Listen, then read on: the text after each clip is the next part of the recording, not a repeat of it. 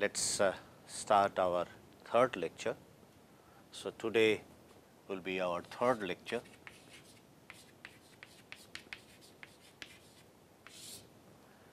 And in last two lectures, we have talked about a material tetrahedron, and in that material tetrahedron, we have seen that it has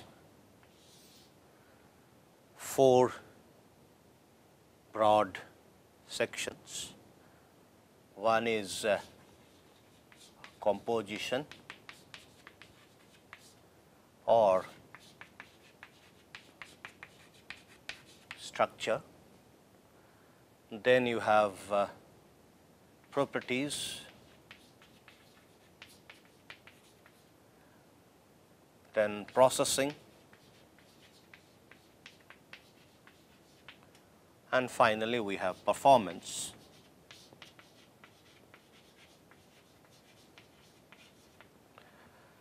And all these four segments are interconnected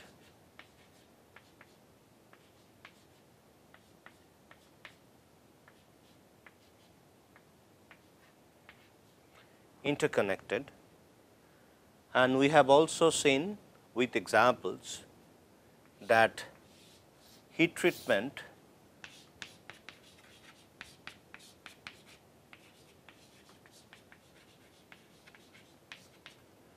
falls in this category, which is processing of material. And this overall tetrahedron is valid for any material, and rather any material which we use in our applications. And final aim is definitely performance. In order to get performance, we need to look at properties, and in order to get properties, we need to look at composition, we need to look at structure, which could be microstructure, crystal structure, or we would see that even macrostructure becomes effective in controlling the properties. And in order to make modification in the properties as per our wish, we can also change the processing condition on the same material, and when we change the processing condition, we can have change in the structure again, correspondingly change in properties, and finally, we have different performance. And in this processing, we have heat treatment, and heat treatment is nothing but a temperature time situation. Now, we had example in case of mild steel, 0.2% mild steel, where we have seen that if you do furnace cooling with the with the door of the furnace closed, we have also seen a condition where you put up the furnace and open the door.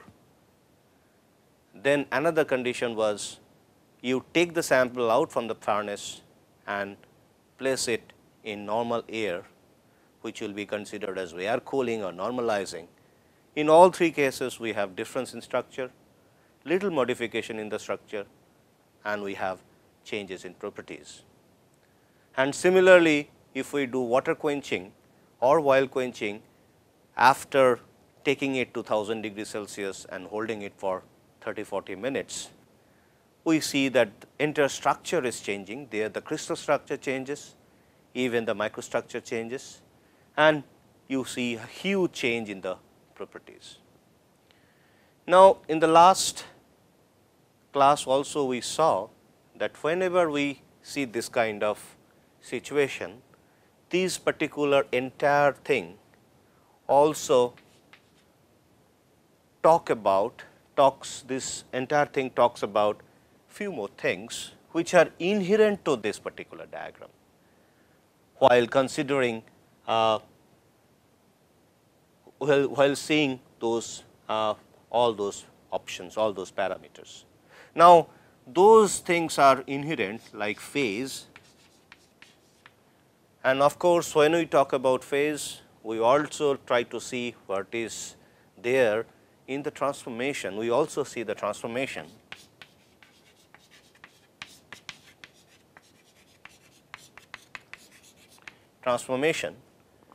For example, when we take the sample out from the furnace and place it in cool water, we have water quenching, and then there the phase transforms. We will see later on that austenite to martensite, that is the transformation. And if we do it furnace cooling, we will see that austenite transforms to ferrite and pearlite. So, like that we have phase and as well as transformation. Now, when we talk about phase transformation, we need to see that whether what condition that transformation would take place, or what is the driving force for the transformation. So, whenever we talk about any driving force, it talks about thermodynamics.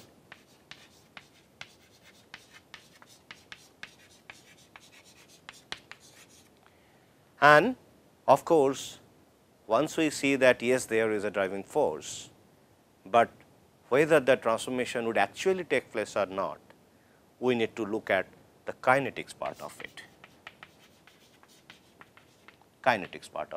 So, that means we talk about phase transformation along with thermodynamics and kinetics, and need to see what is the time and temperature condition for getting that particular phase transformation as we desire. Many a times we would see that even we do this kind of situation, we treat this kind of situation, we would finally see that some phases would appear which will not be desired. Rather, those phases would lead to some problem in application and would also adversely affect this performance. And in the last class also we took the example of mild steel, but at the same time we mentioned two more things. One was in case of alloy aluminum copper, which is popularly known as duralumin, as well as 18-8 stainless steel.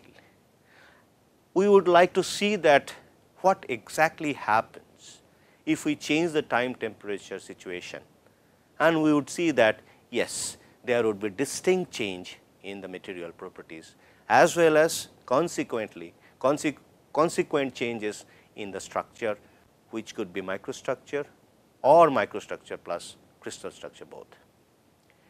Now, at the same time we also talked that just we touched that once we get this phase transformation, thermodynamics and kinetics, we can have overall transformation kinetics, which can be best suited in terms of a diagram, which we call it TTT diagram, which is called time,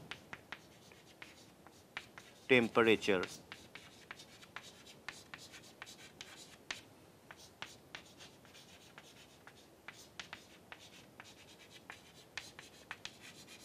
transformation diagram.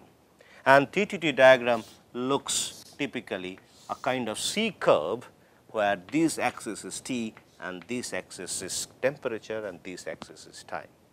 And once we get this kind of information, we derive those information, and then accordingly we can decide what should be the temperature and time required to achieve a particular structure and accordingly particular property as we desire.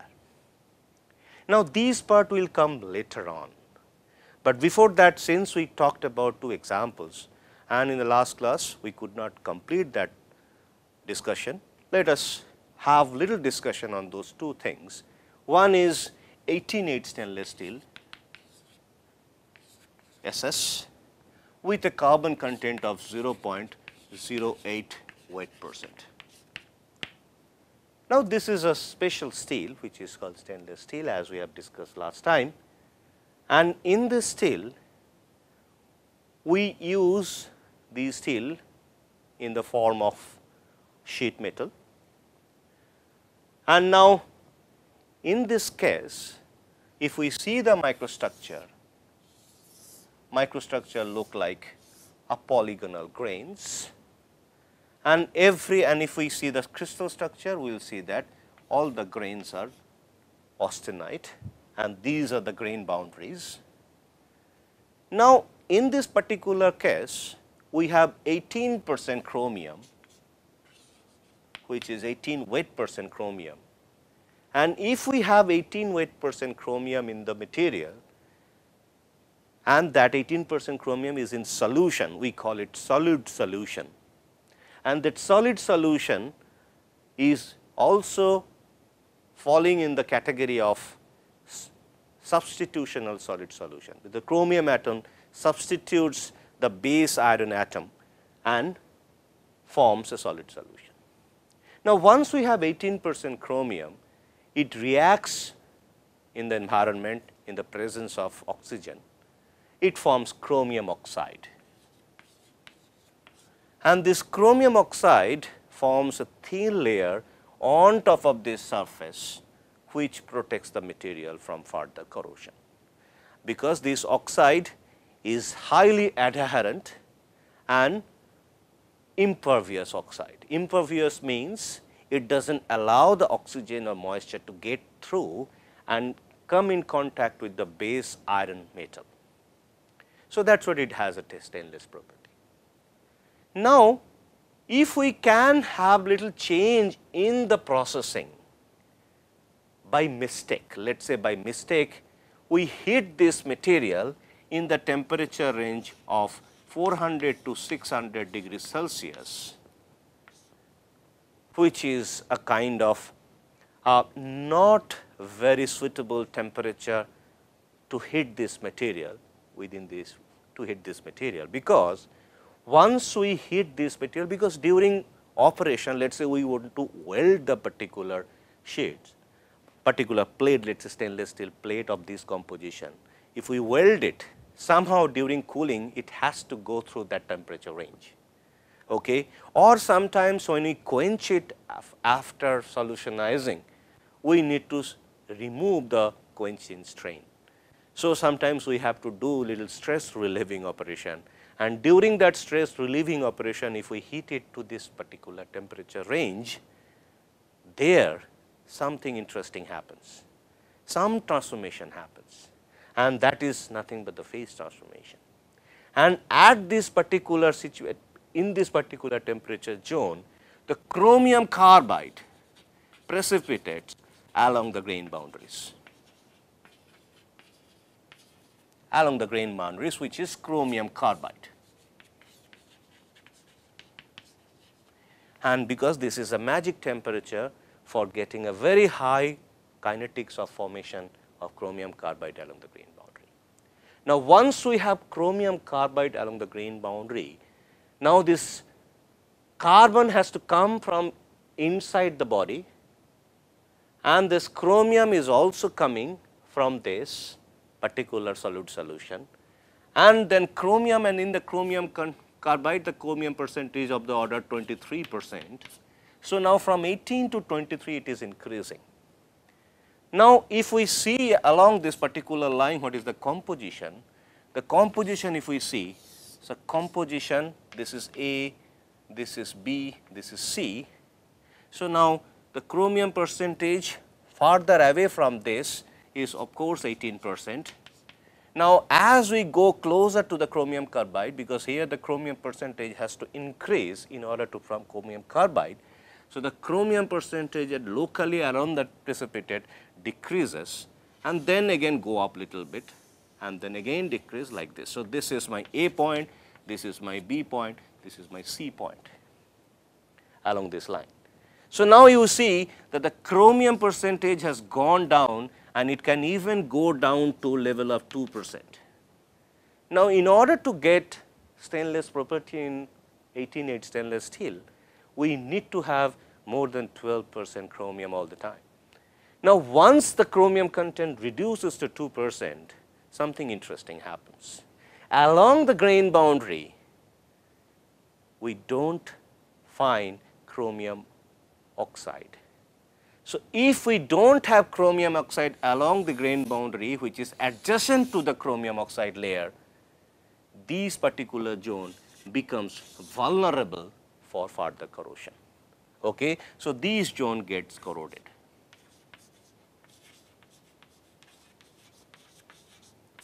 So, now this, that means that a thin section along the grain boundary gets corroded. And that means along the grain boundary all the time we have very high corrosion, because away from the this particular precipitate zone we have 18%. So, here we have all the chromium oxide layer, here we have chromium oxide layer. So, no problem, no corrosion takes place, but this zone is exposed. So, there corrosion happens. We will talk about this particular heat treatment more detail, but I am just saying that because of change in temperature time information or heating it to this level and holding it for some time, we can get this kind of situation. And once we get this kind of situation, this particular steel, we call it sensitized. Means it is subjected to intergranular corrosion. And this intergranular corrosion is extremely bad in case of stainless steel. This entire plate can break like a kind of a brittle substance, a kind of stick. Okay? It's so brittle, it can break like a chalk, it can break into herbs, and this is also called intragranular corrosion.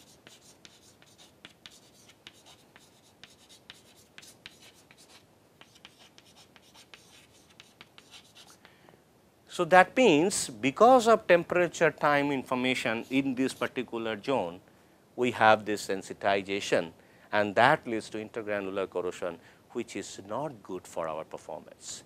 It damages our performance of that particular steel, and it is no longer stainless.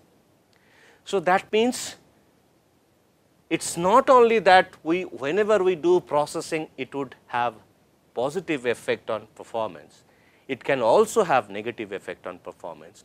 That is why it is important to study what happens when you do processing, what happens to the phase transformation, and what happens to the final performance.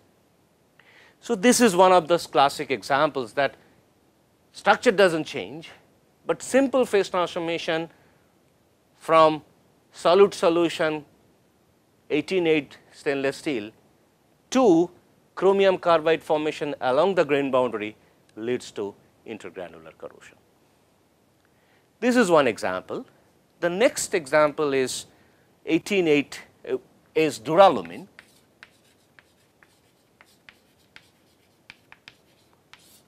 which is 2000 series alloy,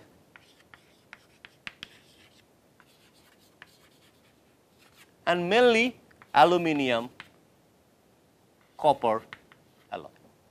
And the best example is around 4 to 4.5 weight% copper we have in this particular system. Now, let us talk about these particular alloy in order to complete our discussion that yes, heat treatment or processing can lead to change in the properties and performance. So, that also would tell us that why it is so important to study this particular diagram, and when we study this particular diagram, we have to see synergistically, not like we can change the microstructure, it will give problem, it will solve our problem, or if we change the composition, it will solve the problem. We have to see why we have to change, and that why that answer would come if we understand this.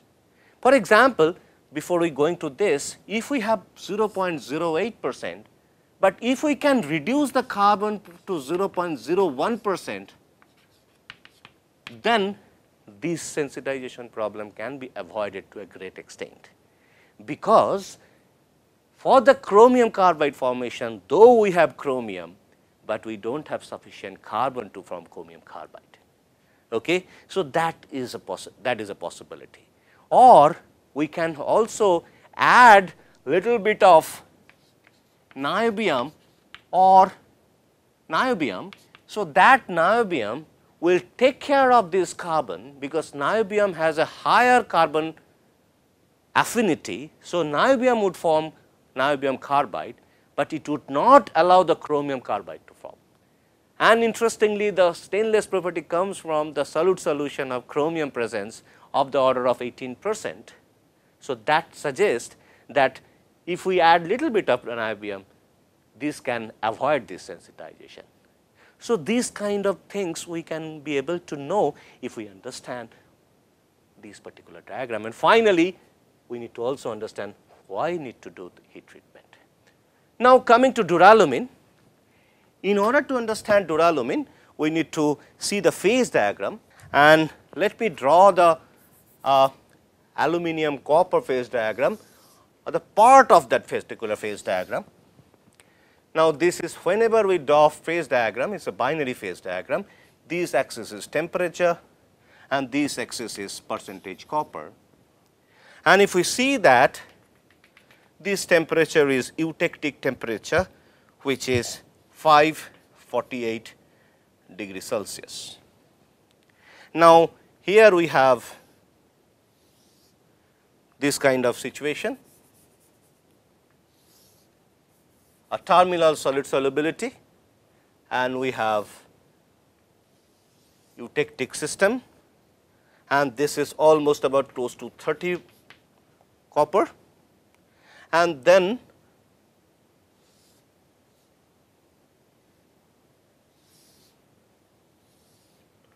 this is theta phase, which is nothing but, and the rest of the part I am not drawing, because this part would be important for us.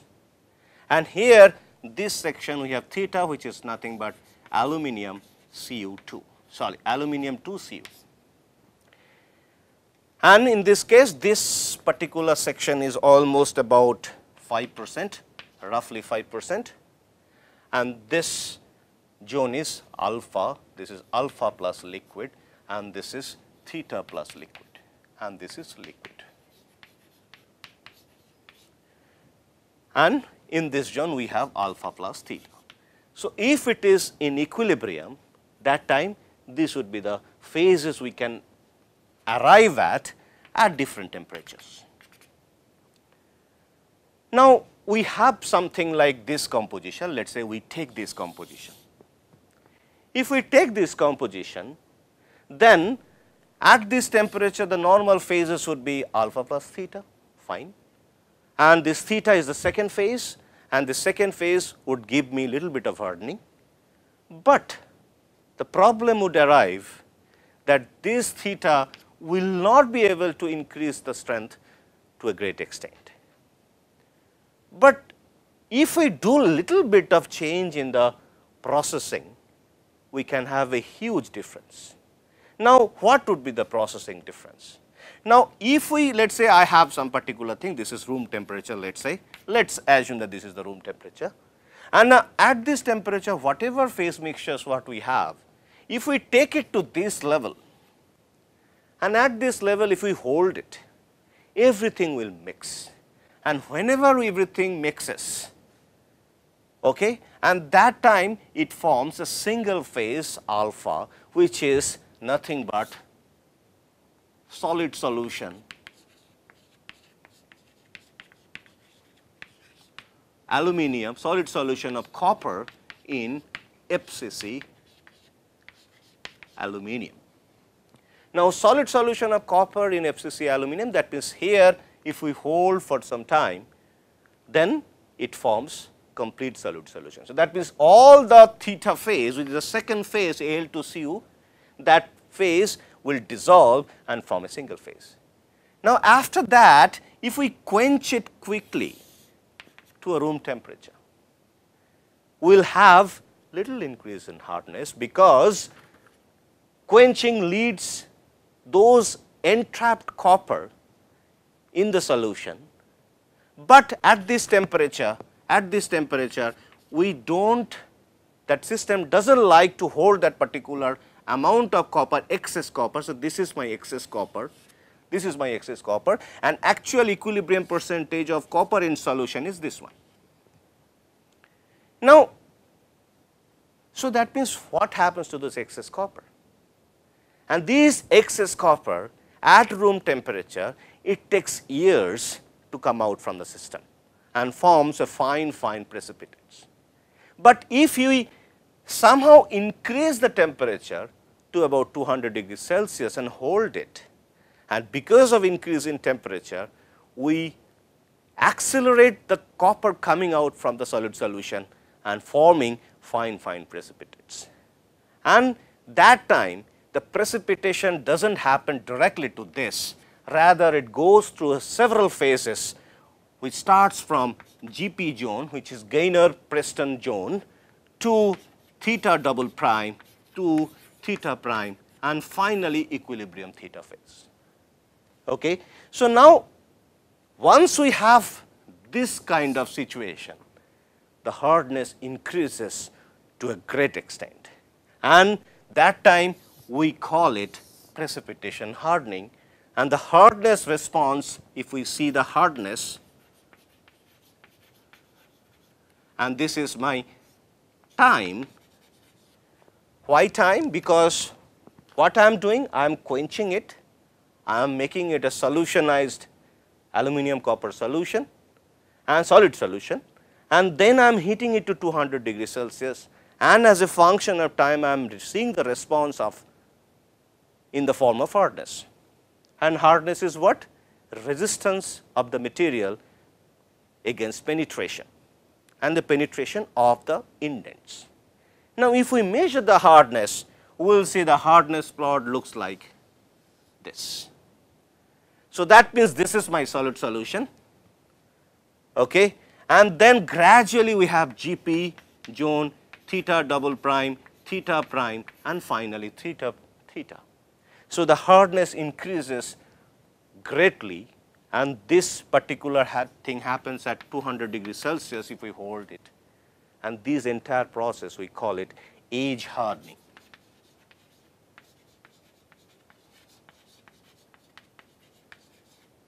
We call it edge hardening. So, now if we come back and see what actually we did nothing but a change in processing, which is the heat treatment, and heat treatment is nothing but change in processing temperature and time. And here we solutionized, quenched, taken it to little higher temperature, held the sample, and then measured the hardness, and we are getting this response. This is called edge hardening, and this edge hardening is coming from precipitation hardening mechanism.